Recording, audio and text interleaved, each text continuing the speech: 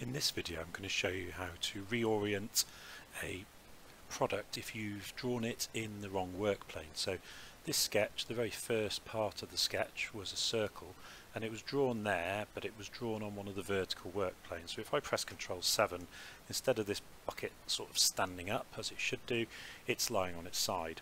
And that can be a real problem if the part that you've drawn is perhaps the first part you're going to bring into your assembly.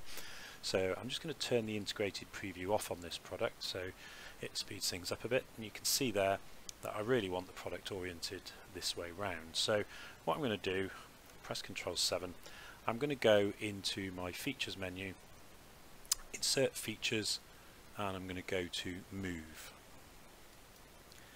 And the bodies I'm going to move, I'm moving everything all together, and I want to move it in one of the planes.